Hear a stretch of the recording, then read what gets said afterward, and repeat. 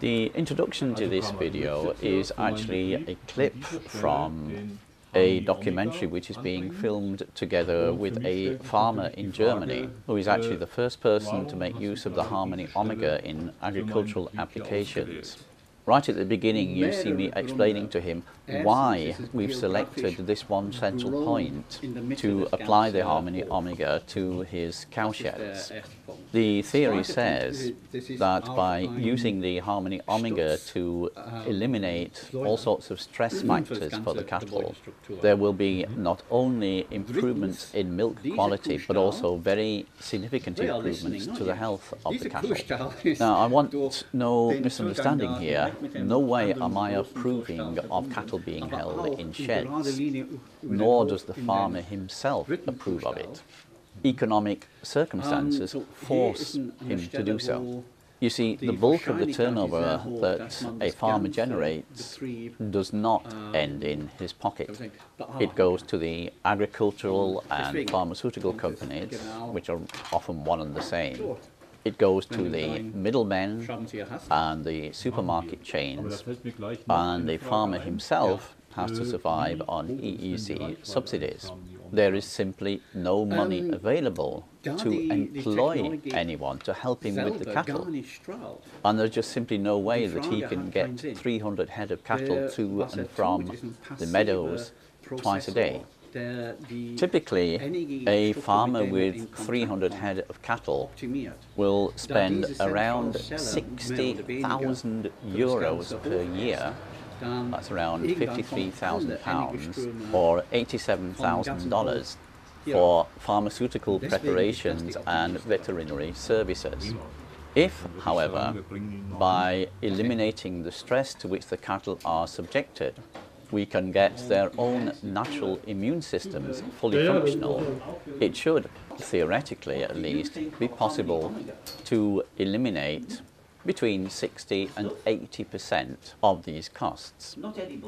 That would allow the farmer to employ 2 men to help him get the cattle from the sheds to the meadows and back to the milking sheds twice a day. And this is exactly what he wants to do. Over the first 6 weeks that the Harmony Omega has been installed, there have been very obvious improvements both to the health of the cattle and in the quality of the milk which they produce. There is a large problem in the dairy industry of which you may well not be aware. I wasn't until I was told about this by the farmer. And this is one of literally poisoning the cattle to get them to produce much more milk short term and then selling the cattle on to unsuspecting small farmers shortly before they die. The natural life expectancy of a cow living on a meadow where it's supposed to be, is 20 to 30 years. By intensive force feeding, this typical life expectancy has been going down and down and down for some decades, and is now a little under 5 years. How it's done is like this. You see, the natural habitat of the cow is grassland, where there is very little protein available. The cow has come up with a very clever way of compensating this, and this is part of the process of the 4-part stomach. In the first part of the stomach, which is the largest part, the grass which the cow has eaten is fermented by the bacteria which live in that stomach. When the cow chews the cud, it regurgitates the contents of this first stomach, chews it, and swallows it down into one of the other stomachs, where it then gets processed gradually through the gut. In the cud are vast quantities of bacteria. These get digested and supply the cow with the bulk of the protein which it needs.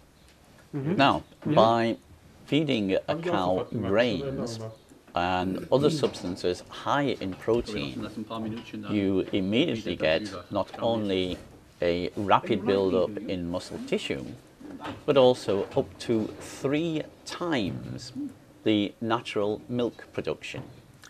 Okay, so far. Now, here comes the problem. Not only the digestive system, but also all the other systems of a cow's body function upon the assumption that there will be low quantities of protein in the diet. And because there are low quantities of protein, the digestion and metabolism will produce low quantities of, for example, urea. You force feed cattle with high protein foods, and suddenly enormous quantities of urea will be produced by the cell metabolism, vastly more than the cow's natural detoxification systems can cope with. What we get is system poisoning. When the documentary is published, you'll see some gruesome photographs of this. But basically, the urea destroys the liver and the kidneys, and then the cow dies.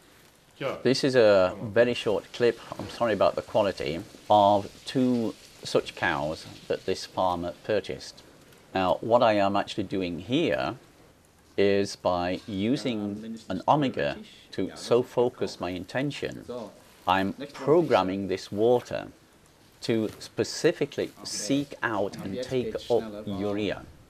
This was the water that these 2 cows got for just 8 days.